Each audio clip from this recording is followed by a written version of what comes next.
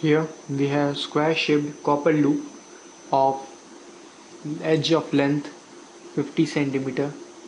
So A is 50 centimeter or 0.5 meter. It is having a total turns of 50, so N can be written as 50.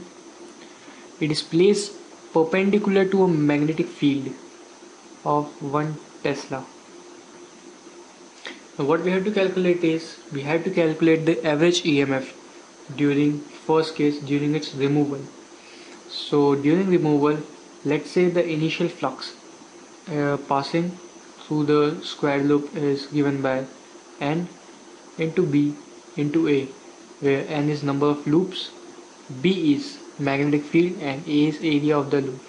So on calculating, we have N is equal to 50, magnetic field is 1, and the area is given by 0.5 into 0.5.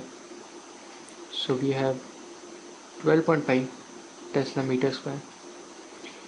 This is the phi 1.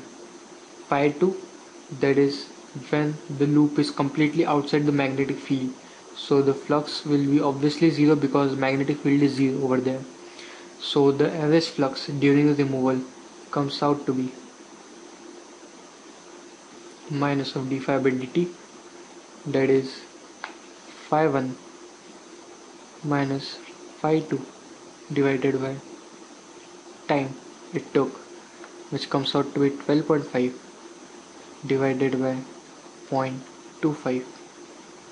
So on solving, we get EMF induced as 50 volts.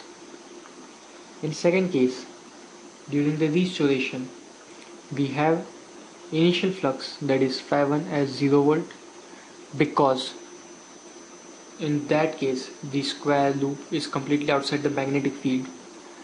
In second case, when it is completely restored, then the flux through it will be same, N into B into A, which on calculating we get 12.5 Tesla meter square.